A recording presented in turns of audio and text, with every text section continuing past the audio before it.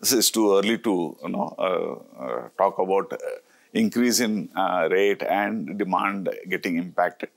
But I generally see the economy is in uptick, and when economy is in uptick, normally the demand for credit does not come down because of the interest rate hike, because the economy will be able to absorb the increase in the lending rates, and I think credit demand will be quite positive, and I don't really see any slowdown immediately.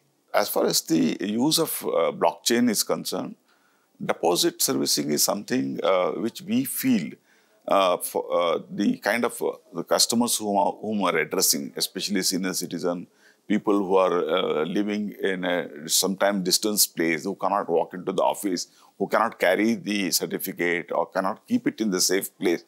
Having it in the blockchain gives them that comfort of keeping it in a safe mode of electronic mode and able to refer to it any point of time. So that's the advantage to the customer.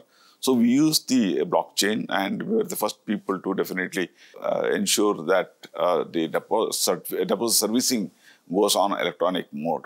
And we continue to innovate and do more such services for other products also.